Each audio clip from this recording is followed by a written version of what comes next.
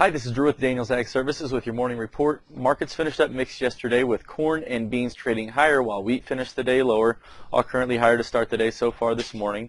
We've got June option expiration today, and June options are based on July futures.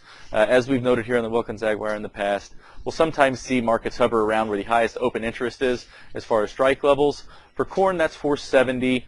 For beans, that's 15 even, and then for wheat that's the 680 level. So we'll have to wait and see, because all the markets are relatively close to those levels.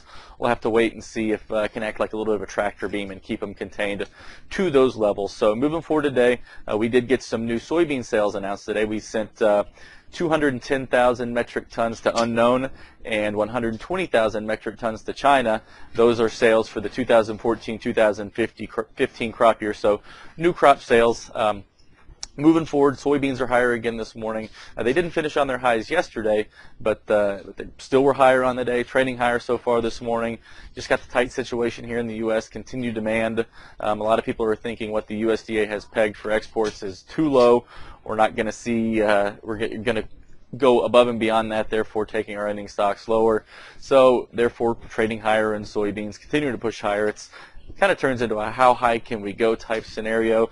Some traders are looking at the next level of resistance at being $15.35, and then old resistance, which was $15, now becomes support. So we'll have to see if it ping-pongs between those areas, or if it can break out one way or the other.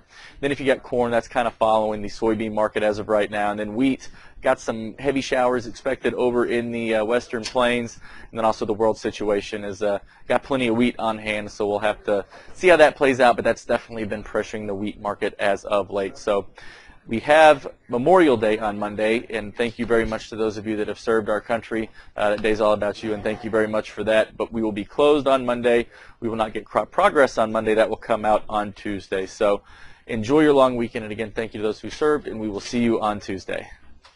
This material is conveyed as a solicitation for entering into a derivatives transaction. This material has been prepared by a Daniels Ag Services broker who provides research, market commentary, and trade recommendations as part of his or her solicitation for accounts and solicitation for trades. Daniels Ag Services, its principals, brokers, and employees may trade in derivatives for their own accounts or for the accounts of others.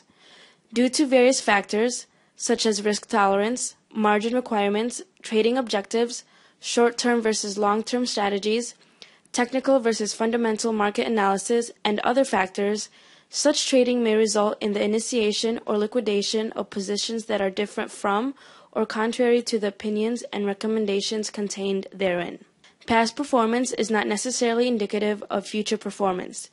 The risk of loss in trading futures contracts or commodity options can be substantial, and therefore, investors should understand the risks involved in taking leveraged positions and must assume responsibility for the risks associated with such investments and for their results. You should carefully consider whether such trading is suitable for you in light of your circumstances and financial resources. You should read the risk disclosure accessed at www.danielsagservices.com. Daniels Ag Services is not affiliated with, nor does it endorse any trading system, newsletter, or similar service. Daniels Ag Services does not guarantee or verify any performance claims made by such systems or services.